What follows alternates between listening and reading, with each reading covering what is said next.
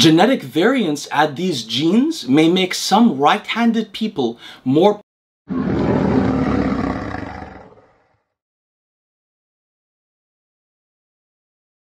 Good afternoon, friends. I hope your day is going excellently. In this video, I'm going to tell you why ambidextrous people are actually not as gifted as they may seem. But before I do, please subscribe to the channel if you are not already, like the video, and comment on the video for the sake of the algorithm. Now let's get started. Now first, before we get started, why I'm particularly interested in this. At an early age, I was told that there were some people that were not simply right-handed, or even left-handed, but equally handed, two-handed people. It sounded like some kind of gift, a power that they developed. And the ambidextrous people I met early in life, I consequently thought of as very gifted people. What is this genetic gift that makes some people able to use both hands while most of us can only use one? That's one question. The second reason I'm interested in this subject is because of something that happened to me personally.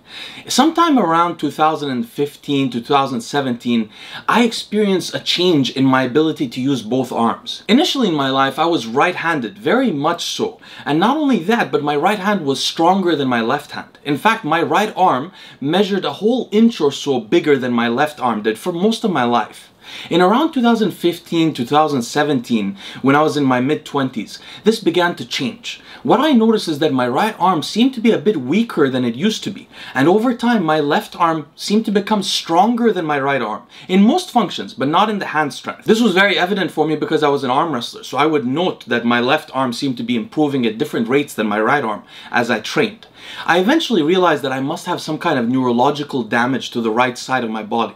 And over time, the right side of my body sort of atrophied slightly. But the most shocking outcome of all this isn't that when my arms were their biggest during my lifetime, my right arm actually was smaller than my left arm, half an inch smaller.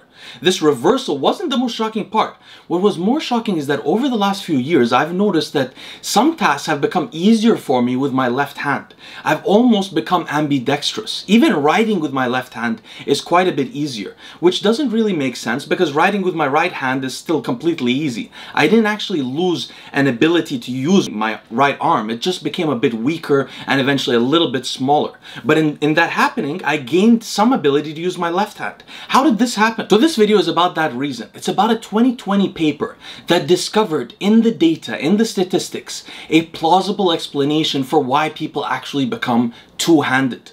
This is what we're going to discuss in this video. Now, before we get started, how often are people left-handed or ambidextrous in the first place? This question was not solved until very recently, in fact. It turns out that apparently about a 10-to-1 ratio is found among right-handed people to left-handed people, but also among right-handed people to ambidextrous people. Essentially, there's about a 10% incidence of left-handed people and about the same incidence of ambidextrous people. Although I am suspicious that ambidextrous incidence changes across people's lifetimes, but this hasn't been well studied yet. The next subject we have to talk about is laterality. What does that mean? Laterality means your brain being very different on one hemisphere, one side, versus the other side.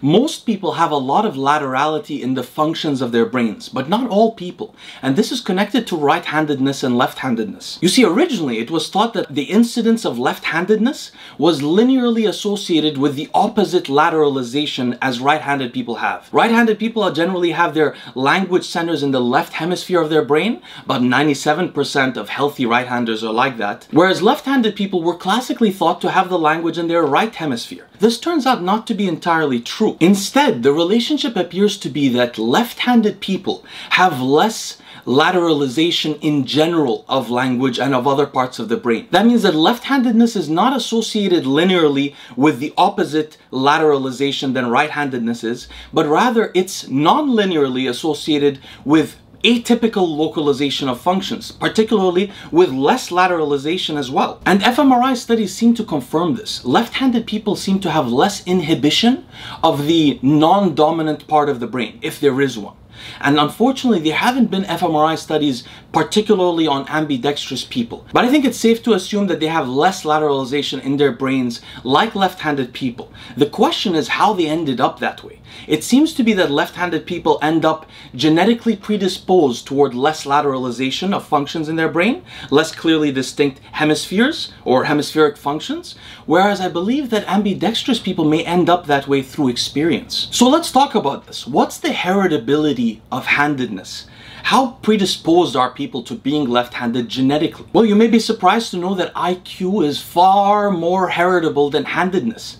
For example, twin studies estimate that IQ is about 40% heritable, whereas genome-wide association studies that study the statistical associations with certain genetic variants and an outcome like IQ find that about 60 to 80% of the incidence of IQ is explained by genetic models that predict your IQ just through your genetics. On the other hand, handedness is only predicted to be about 25% heritable from twin studies, whereas genome-wide association studies can only explain about 3.5% of the incidence of handedness through our genes. And this brings us to the 2020 study that I really wanted to discuss. This is the study using the largest data set ever to do a genome-wide association study on left-handedness and ambidexterity. What they discovered about left-handedness was not so surprising. It was in line with previous studies. But what they discovered about the genetic predisposition toward ambidexterity was eye-opening, and unfortunately has not been commented on enough by other academics yet. Now, both left-handedness and ambidexterity were predicted by certain genes, but the genes that predicted them were a bit different in character. They both had effects particularly in the nervous system, but left-handedness associated genes were also associated positively with schizophrenia, bipolar disorder, educational achievement, and in fact most prominently with brain size, such that left-handed people have bigger brains. On the other hand, ambidexterity was best predicted by polymorphisms, genetic variants, at genes associated with chronic pain, disability, physical disability, and body mass index. So this essentially means that left-handedness was associated with behaviors that are associated with mental disease, but also with intelligence, educational achievement, and the size of the brain in particular, and schizophrenia and bipolar disorder, which, when they don't actually occur, make people unusually productive or creative. While ambidexterity was associated most with genes that seem to predispose people toward being disabled, handicapped, obese potentially, and in general more predisposed toward experiencing a certain injury in life, which then disables them so severely that they end up recorded in statistical studies as being disabled people. Now, the author's discussion in the paper goes only so far. They theorize that essentially some genes predispose people towards being left-handed, and a different set of genes predisposes people toward, and they weren't so specific, either getting more injuries or not recovering from the injuries very well, such that those people end up much more likely to be ambidextrous, to the degree that those are the main associations with ambidexterity, such that left-handed people may be born different somehow, and ambidextrous people may be born prone to injury. Essentially, ambidextrous people are people who got injured very early and had to adapt to it, whereas left-handed people are that way because their brains may be more predisposed toward either adaptation to small injuries or functioning slightly differently than ours. And this can be explained, for example, with genes that predispose left-handed people to more plasticity in their nervous system. Plasticity happens when there are more growth factors in the nervous system, meaning the nervous system can reorganize itself and develop more connections than other nervous systems. Well, people that are left-handed are more likely to be bipolar. People that are bipolar generally have higher dopamine signaling in particular. They're more likely to be schizophrenic. Schizophrenia requires a lot of brain plasticity later in life to be able to accomplish it. And they're more likely to have bigger brains, and that in particular is directly determined by the amount of growth factors you have in your brain throughout your life. So it may be, for example, simply explained, if we use a simple model, that left-handed people become left-handed because they have more plasticity in their nervous systems. Maybe left-handed people, now I'm going way past what the paper indicated, but maybe left-handed people, for example, may be more predisposed to getting ambidextrous if they had a good enough injury than right-handed people. This was not studied in the paper and not even discussed. They may be, because of the plasticity, more adaptable than right-handed people. But the people that are actually ambidextrous are the people that were injured. So statistically, the injury-related genes are going to show up the most. Now, I went a little bit too far there. The academics certainly didn't discuss all of that in the paper, and those are some of my hypotheses and analyses. But did anyone ever mention this before this 2020 paper? Did anyone ever think that ambidexterity may be associated with injury? There is actually one paper from 2004 that was unfortunately only cited twice and for the wrong reasons. That paper was a case report of somebody who suffered a very severe TBI, traumatic brain injury, and they recovered unusually well. For some reason, the authors posited that he may have recovered unusually well because he happened to be ambidextrous. They thought that being ambidextrous may indicate better resilience in the brain somehow. They didn't mention that it may be ambidexterity, it may be due to injury, and the fact that you're ambidextrous means that you were able to adapt to that injury. Therefore, you have some certain level of plasticity or something in your brain to where you can adapt. They didn't go that far though. They basically theorized that ambidexterity may be somehow associated with brain resilience, and in particular that the resilience that ambidexterity causes may enhance what's called cognitive reserve. I just remembered that they mentioned that. Cognitive reserve, for those that don't know, is the observation that people don't experience behavioral or cognitive issues until they lose quite a bit more of their brains than we would assume they would need to lose. So for example, in Parkinson's disease, about 70% of the dopaminergic neurons in the brain have to be lost before somebody starts to act with Parkinsonian-like symptoms. That gap between the predicted damage that would be needed to cause Parkinsonian-like symptoms and the actual amount of damage that's needed is called cognitive reserve. The authors in this paper theorized that maybe the same thing that causes this ambidexterity-related resilience